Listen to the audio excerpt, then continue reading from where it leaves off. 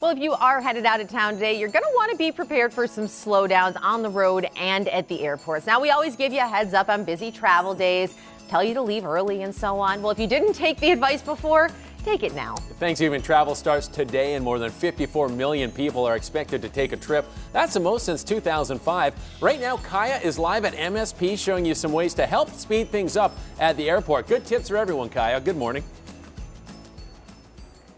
Good morning, and yeah, you mentioned coming early. MSP is saying 2.5 hours early before your flight is scheduled to take off. Let's check out the lines right now. Not much of any, but there are a lot of people here, and we know there will be even more people coming up later today. All right, so let's say you make it to security. You can save time by making sure there's nothing in your carry-on that should not be there. So you don't want to be that person that slows down the line. That's what's going to happen if you have something. They're going to pull you out of line. And everyone's just like, oh, come on, get it together.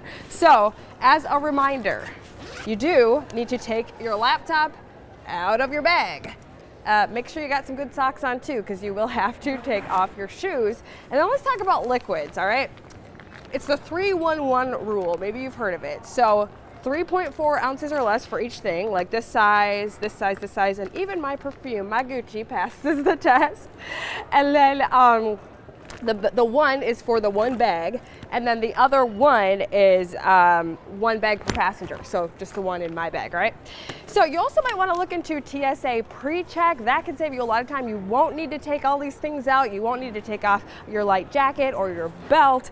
So something to look into in the future. But coming up at 6 o'clock this morning, we're going to tell you about some ways to save you even more time by using this. Yeah, technology. We'll send it back to you.